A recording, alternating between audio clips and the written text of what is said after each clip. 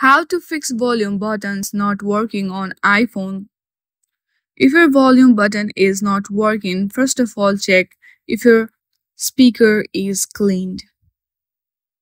After checking your speaker is clean or not from the outside, the second step you need to follow is simply tap on Settings. Once you go through the settings, tap on General and scroll down to the last. There you will see Shutdown button. Simply tap on it and shut down your device for at least 30 seconds. When it is open, check if your problem is solved or not.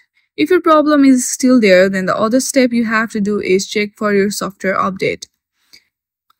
Make sure you have updated version of system. Then at last you have to do reset all of your settings. Simply tap on Transfer or Reset iPhone and reset all of your settings. In this way, you can easily solve this issue. I hope you like this video. If you like this video, then please do not forget to like and subscribe to our channel. Thank you for watching.